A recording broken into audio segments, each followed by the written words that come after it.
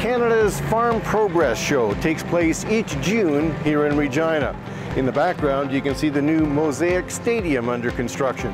Here's a look at some of the 2016 innovations that were on display.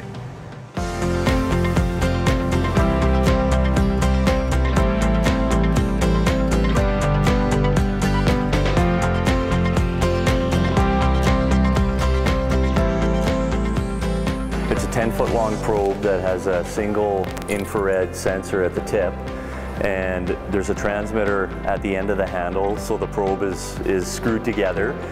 It's turned on, and it is simply inserted into your grain bin. And once it's inserted, then the user is going to connect to it with their iPhone or iPod.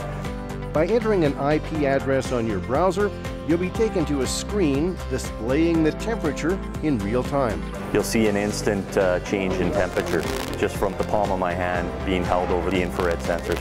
And again, the main thing is how quick it is, how easy it is to use, and it can even make probing bins fun.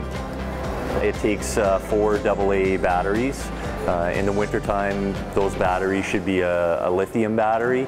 Otherwise, they can be just a regular alkaline battery. And there's a battery holder in the end, and you can you just unscrew the cap and switch it on or off with the switch here. That's off, that's on, and then the battery pack just pulls out. So the batteries are very easy to change. How long do the batteries typically last if you were to leave it on continuously? Typically, if you leave it on continuously, you should get about a week and a half of battery life.